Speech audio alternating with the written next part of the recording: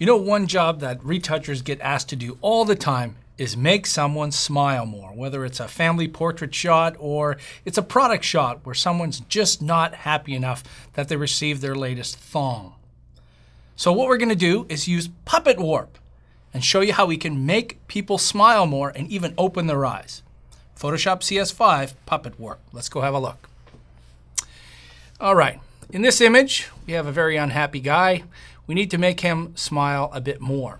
And we're going to use Puppet Warp, but if you apply Puppet Warp to the face as it is, it's going to move the whole head around. So a quick operation is to grab the lasso tool, and we're feathering this 11 pixels, and really has to do with the resolution of the image, but 11 is very good. I'm going to make a selection around his mouth, down to the bottom here, and then I'm going to make a new layer via copy.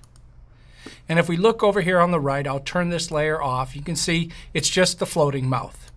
You have to do this with a soft edge because we're going to bend and distort what this face looks like. If you do it with a hard edge without any of that feathering, then you're going to get telltale signs, really amateur work where you'll see something lining up. We don't want to have that happen. All right. So we now have the mouth floating on its own layer. In the Edit menu, Puppet Warp.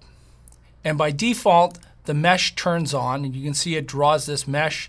I actually want more points inside here because I want to be able to put more points and distort this a little easier. When I start to click, it's going to add these mesh points, and I'm just going to turn that mesh off just for us right now. The first points I'm going to add on the top lip and on the bottom, I'm not going to move these. Think of these as being an anchor, that they're going to stay right there. Same thing over here, put these in, and these are the two that I'm going to move. If I hold the Shift key, I can select multiple pins at the same time. And I have the precision of working with the arrow keys on my keyboard. Look at this. Move that up. And you see a bit of an artifacting going on there, and that really is just the temporary display as it's trying to show that to you. If you hold the Shift key down, then we can make him smile quite a bit or make him frown. The other thing I want to do at this point is I want to make sure that he's opening his mouth too, because when we smile, the corners actually move up and away. All right. We have to commit to this. It's the one thing they have to understand about the Puppet tool is you create a distortion, and then we have to either hit the Enter key or up at the top of the screen, there's a little check mark up there. Boom.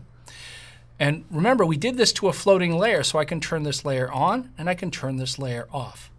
I have to stop and tell you how amazing this is, because 10 years ago, I had to do this without the Puppet Warp tool, and I would give myself a whole morning of cloning and painting and copying and rotating. There was no stretching or liquify tools at all. We used to walk up, you get the idea. Anyway, what about the eyes? That's another one. People need to get their eyes open. There's a limit to what we can do here. We can't completely open closed eyes, but we can definitely give the impression that they're opening a bit more.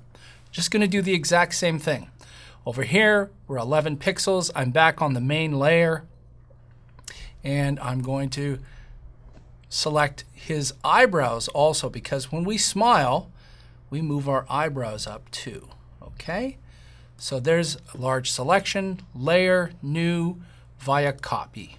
And again, I'll turn off the lower layer and see, there we have it.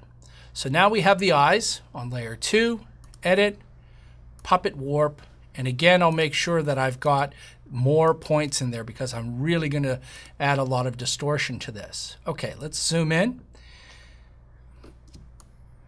And I'm going to anchor the corner points to the eyes. And there's really no hard and fast rule of how you place these. You might want to place more than just one up in the top. If you don't place enough of these, then you'll tend to bend the eye and it will look very fake. I'll lock these down here at the bottom, and then we can put a couple up here. Looks like he's got quite an elaborate piercing going on. Now the next step is a little bit laborious. We'll just shift select each one of these. That way we can move them all at the same time. So selecting, hold the shift key down, add to them, remembering not to select the ones we don't want to move. Arrow key up. There we go. Maybe that's a bit much. Click the check mark. There we go. There we go. The last thing, just to make this a little bit easier to handle, we now have two layers, layer 1 and layer 2. I'll select both of these, and I'm just going to group these. So Command G, Control G groups it in, and now they're on their own layer. So there's our before, there's our after. I guarantee you that he wouldn't even know we've edited his face to make it look better. So remember to keep this natural, keep it live, and don't go too far, and your puppet tool is going to make everybody happy with their new thong.